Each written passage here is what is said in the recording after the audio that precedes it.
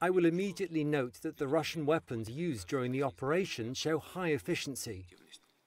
First of all, this concerns aviation, high-precision long-range missiles, aviation weapons, rockets and artillery weapons, armored weapons and others. I would also like to emphasize the fact that our equipment effectively resists Western models of weapons. As you know, virtually all stocks of NATO arsenals are thrown in to support the current regime in Kyiv. It is necessary to increase the production capacities of a number of defense industry enterprises and to modernize them where necessary. Much has already been done to achieve this goal.